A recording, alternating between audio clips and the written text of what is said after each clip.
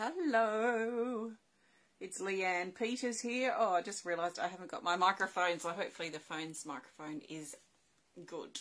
Welcome, my name's Leanne Peters. I'm from templeofbalance.com.au, Temple of Balance on Facebook and Temple of Balance on YouTube, and I'm here to create a space of support and healing that hopefully resonates with you. So I'm coming to you live now from Tasmania, Australia, where it is Sunday the 10th of September here, and the time is 5:51 p.m. So I trust this video finds you well. I want to send out a big extra special welcome to my Temple of Balance patrons, my Pillar of Light members, and all of those of you who support my work through my website. Thank you so much for your support. So the plan is I'm going to pull a healing energy card, and we'll see what it is, and I'll talk about it. And then I'm going to do some smudging. So we'll do some smudging together. Then I'll pull another healing energy card to go. So that's the plan. I'll be here for about 15 minutes. So let's get straight into it. I'll see which card the majority of us need, all three of us. So take a nice big breath, and whether you're watching live or later to the replay, it doesn't matter. Take a nice big breath, and let's see which healing energy card we need today. So I've combined my healing energy card new deck 2 with healing energy cards 1. And I have 110 cards here that I'm using. So the best card that the majority of us need right now, as we look in, connect for this time of healing and support, is this. So from Healing Energy Cards Deck 1, we have Heaven on Earth, card 44. Hi Tammy. Card 44, it's in the depth category, so it's pulling us deeper into ourselves.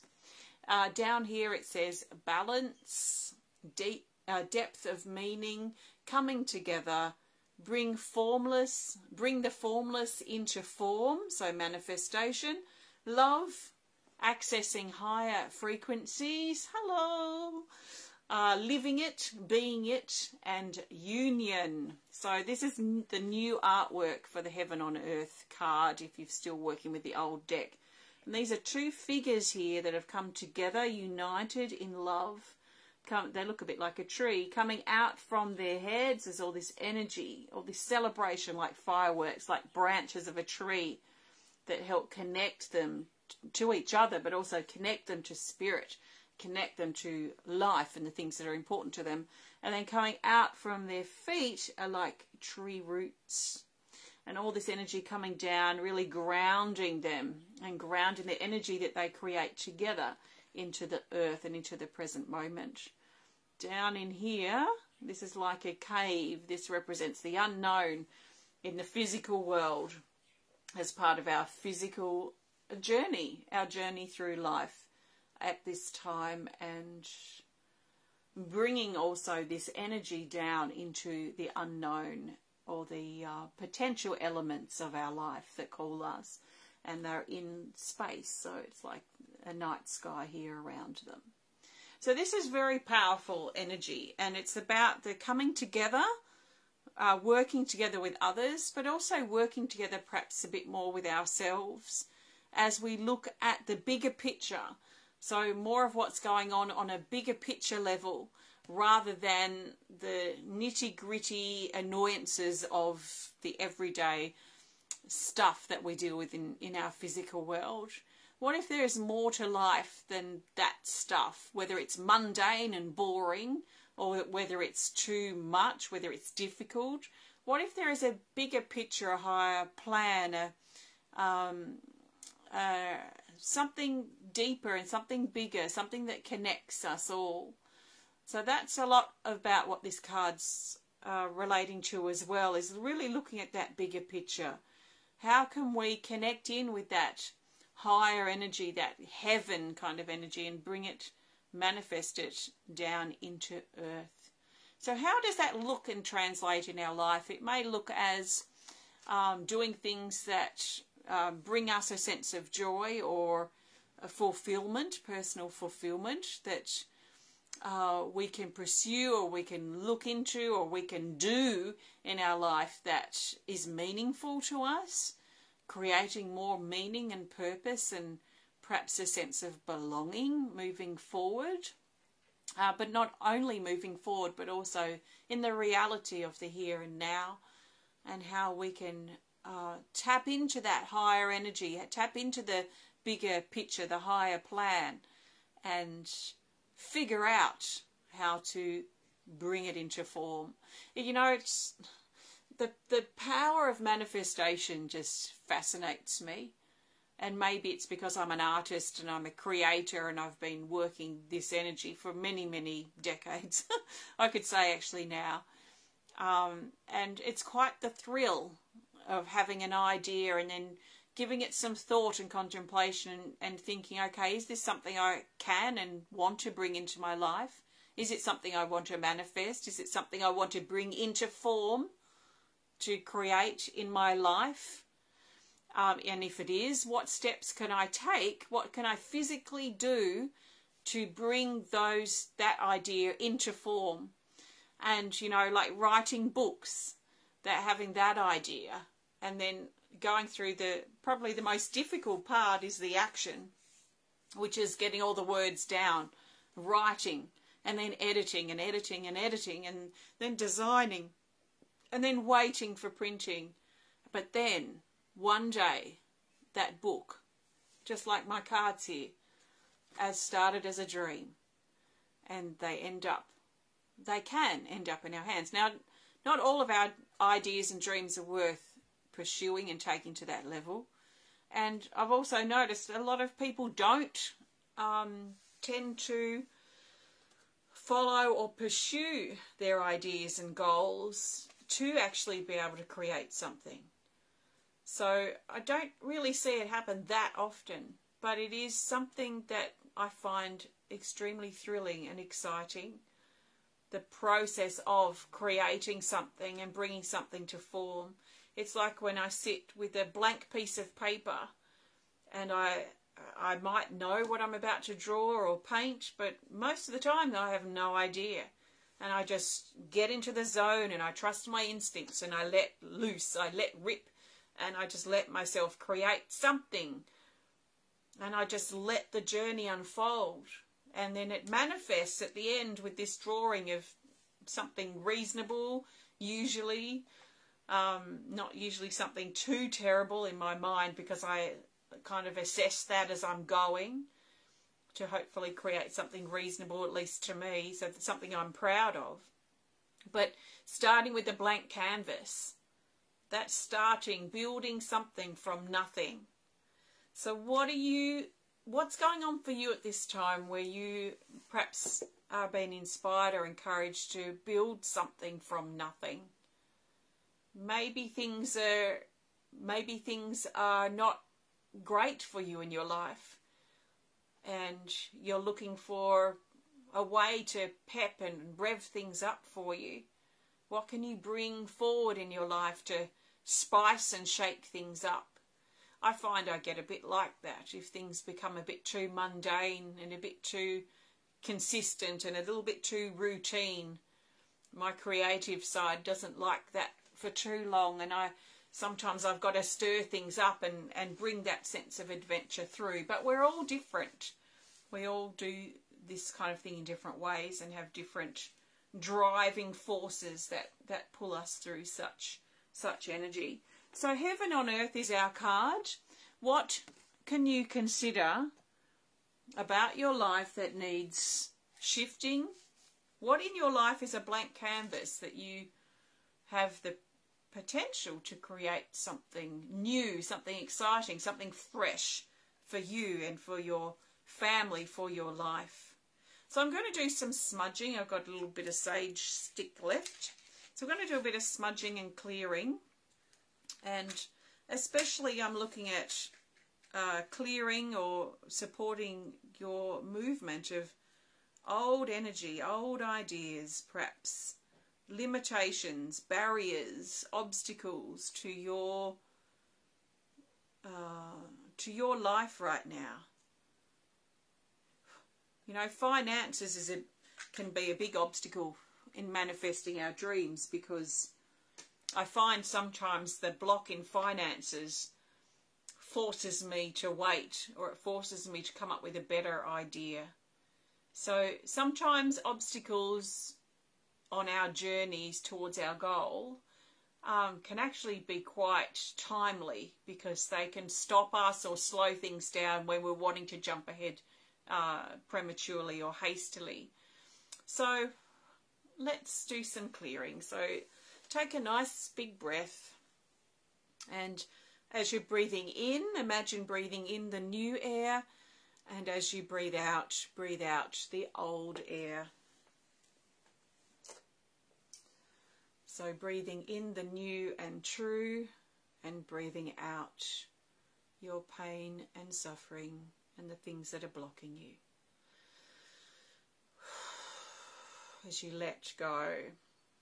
And let's ask this sacred smoke to wash over our bodies and carry away with it all negative energies, entities, cords, hooks, attacks and attachments. Anything we're holding on too tightly to right now that's got no room to heal or no room to improve, or that does not align with our highest truth, let's be willing to let it go. To let it go and see what happens. So let's surrender everything that's holding us back at this time, including our own behaviour, our own attitude, our own beliefs, our own limitations and insecurities that keep us small and insignificant and unable to grow and expand and improve who we are. Let's be willing to let go. So surrender, cast aside, release, let go of that stuff that's holding you back from bringing your dreams into form, or creating the life that you want to live, the life that you feel aligns with who you are. And if your life doesn't match that and you feel like there's something missing, then maybe there's something here to shift out and something new to align yourself with. Do you trust and know that you can connect with spirit, with the universe, with those higher frequencies, the higher parts of yourself that guide and support your journey forward and your journey through the obstacles and the barriers and the limitations that you face in your life now? So there is a guiding force, there is a guiding light that hopefully you can feel, or at least trust or know is there, even if you don't feel it at this point. That you're not here for nothing is basically what I'm saying. There is higher purpose and a bigger picture, a higher plan to your being here at this point, at this time. If you didn't need to be here, you wouldn't be here. So there is a higher plan, a higher purpose that's orchestrating, that's overseeing, that's governing, that's supporting our journey here. You are not small and insignificant. You can and you have the power to create a more purposeful life for yourself. How can you do that? So think about what you need to let go of, what you need to come to terms with about the reality of your life. If something's not working, ignoring it doesn't tend to make it better. So if something in your life isn't working, it might be important to assess what's going on for you in your life and assess what changes may be required and move forward from there. It's up to us to make something of our lives. So it is. I'll just put out my sage stick. We'll see if we can get a couple more burns out of this guy. And if you just joined in, welcome. I was talking and smudging with this card in mind, which is card 44, called Heaven on Earth, bringing higher energies down into the physical, basically. Whether it's ideas into manifestation, whether it is improvement into our life, change into our life, love into our life. But it's hard to bring it in if we don't think or believe that the higher frequencies and higher realm, the universe, actually exists. So bringing it down, bringing it through, that's the depth element of this card as well. Bringing down into the roots in our life. So thank you so much. I'm going to grab another card in just a moment. Before I do, I want to thank you so much for joining me today. If you have enjoyed this video, please hit the thumbs up button. Please show us some love. Please comment. Please share. Please connect more privately if you'd prefer to do so. If you'd like to learn more about my cards here or the work I do at Temple of Balance, please visit templeofbalance.com.au. As you will see from what I posted earlier today and the 7 live viewers I have now, is that Facebook is suppressing more than ever, like really squeezing things out. Like we'd be lucky to have about 12, basically around 12 people seeing our posts out of over 500,000 organic followers.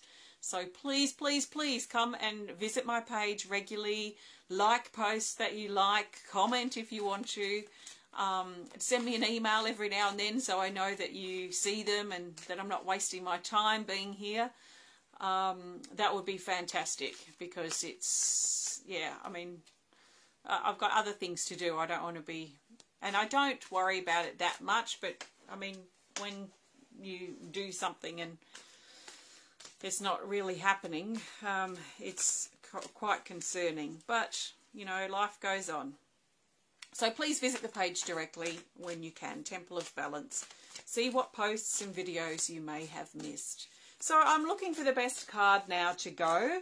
So I'm looking for the best card that the majority of us need for the next 24-ish hours, especially as we bring or work on or work out how that Heaven on Earth card, how those high frequencies coming into our physical life, what that actually translates and means for us in our life. Because it's quite an ungrounded card in some ways, that Heaven on Earth. It's a little bit fantasy.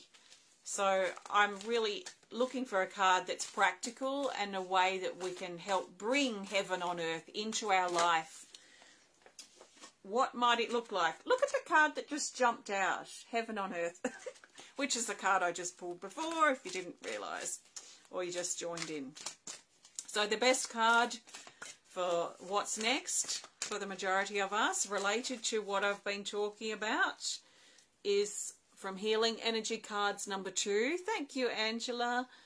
And it's this regeneration.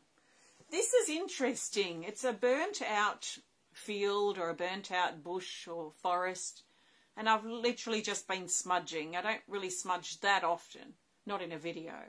So the smudging, the burned out kind of feeling. This is card 86 and it's in the rise category, the opposite of the other that was in the depth category. So this one's lifting us up. The other one was pulling us deeper into contemplation and into the deep mysteries of life and the universe. This one's bringing things to the surface, bringing things up and out. Down here it says upgrade, new, the aftermath, recovery, repair, rebuild, the new rising from the rubble. Life continues, growing again, a process, and look ahead. So all this burnt out field or forest, and we have this little seedling here, that's this little sapling that's growing from a seed. It's growing, it's life within the parts of our life that feel like they're lifeless. It's a seed that wants to spark and sprout and come to our attention. It's hope in the middle of a disaster or a difficult time. And it's this sense of regeneration, things regenerating. Yes, it may feel like the end. It may feel like everything's gone. It may feel totally devastating. And it probably is. But here we have that little bit of hope, that little bit of life that wants to remind us that life goes on. So this is us rising from the rubble. It is a bit like the phoenix rising from the ashes. And this is the ashes of our life. And, you know, it really is up to us, isn't it, to see this, because it could be there and we only see what's burned out. We only count all the stuff that's missing and all the stuff that's not there. But actually, if we choose to focus on the good and the hope, then we might actually see the life that is around us, and not all the devastation and destruction and all the death and all the stuff that's ending and all the stuff that's missing and not there. So let's tune ourselves. Let's tune ourselves, like with our eyes, with our intuition. Let's tune our heart towards the things that are working. Again, it's the glass half full rather than the glass half empty. If we see and believe everything's the glass half empty, we're going to see everything empty. We're going to see everything that's not there. If we can tune and refocus our attention towards the glass being half full, things could be worse. Things could also be better, but things could be worse. And start looking at having a more hopeful attitude, then our eyes look for the things that are aligned with that hope and aligned with that upliftment, rather than the stuff that weighs us down. So I really feel moving forward is about training or choosing to look at the things that are more positive, more hopeful, and more full of potential for growth and new, that wants to rise out of the rubble, and the regeneration of our life and of ourselves. There are a lot of things to be grateful for, and a lot of things to look forward to, and a lot of things to enjoy and appreciate about what we have and who's around us now. So let's be careful we're not looking and noticing what's not there and what's missing and what's not the same anymore, and let it go. And choose to look at the glass half full, and that little seed, that little sprout of hope that is there in our life. It's there. And I can feel it, you know, in our hearts. It's there. It's maybe not as bad as we think, and maybe things are improving. Maybe things are getting better. There will only be that way if we allow ourselves to see it. So thanks for joining me today. Have a great rest of your day, and I'll be back to share with you again very soon. Take care of yourself, and sending you lots of love from my heart to yours. Thanks for watching.